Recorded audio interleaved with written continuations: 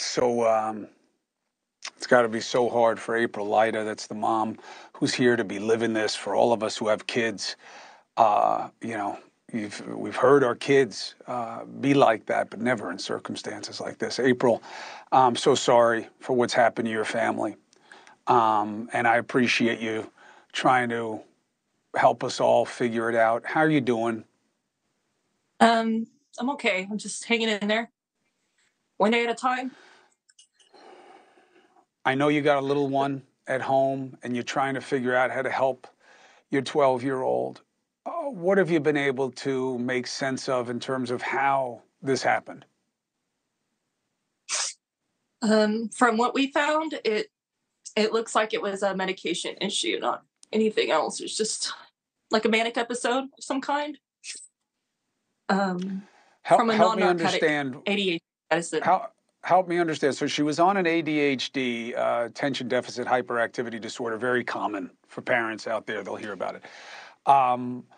They come with indications, but there's usually guidance about, well, you may start seeing things. Was this part of a downturn or a spiral? Was there any other behavior that gave you any indication that the kid was unstable? No. She was fine. She wasn't unstable until she was put back on the medication. So she was on the medication. She hurt herself. What happened to take her off it? She cut her arms within a month of being back on it. So I immediately took her off after speaking to the school and her doctor and herself. We had a long conversation. She said that she felt like she was really irritated, irritable, angry for no reason on the medication. So, of course, I took her off of it. Unfortunately, it was too late. The damage was done. Stuff like this can happen months or even years after being off of a medication like this. So she was on the medication. You took her off.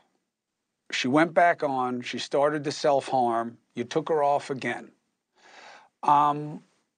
What did the doctors tell you about why going on or off was the right thing? Were they in favor of taking her off both times? Well, the first time I took her off, it was my decision and Jalen's decision because she was being homeschooled at the time and she wanted to see if she could do it without her medication, because the only reason why she was on that medication was because she was having a hard time concentrating with 20, 25 other kids. We were homeschooling that year, and I told her that was fine. We can try it out and see if she does well on it. And if she does, she'll continue to not have to take it. But like I said, a year and a half later, she went back to public school, and the doctor recommended putting her back on it because her grades were slipping. And so I did. I put her back on it. And then a few weeks later, a month later, she cut her arms. So that's when I was told to take her back off of it, which I did immediately. So she was on it for 5 years straight. And we only took her off of it because she wanted to see if she could go without it and do her schoolwork without it.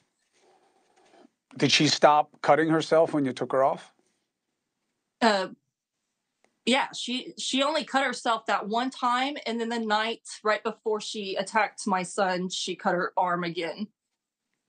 But she had not self-harmed before or after that. And then, and I'm sorry, but I mean, I know you're trying to figure this out, and it's all just about trying to understand how so that you can get her the help that she needs. With her brother, what was the relationship like before this happened in January? They were close. They've always been close. It's always been just us three until 3 years ago. They did yoga together almost every night. They went on vacations together and trips together. They always sat next to each other. They were very close. She loved him and he loved her. Was she able to tell you what led to her stabbing him? She has no idea why she did it. She's heartbroken and feels very guilty, but she still doesn't understand why she did it. She said it was like it wasn't her. And the team of specialists working with her, they believe her after working with her for the last 6 months every day. And I believe her too, because I know my child and I know that wasn't her. Hey, thank you for watching. Please go to newsnationnow.com, newsnationnow.com, and you can find News Nation on your television provider. And don't forget to click the red subscribe button down below. Then you will get more of News Nation's fact-driven coverage.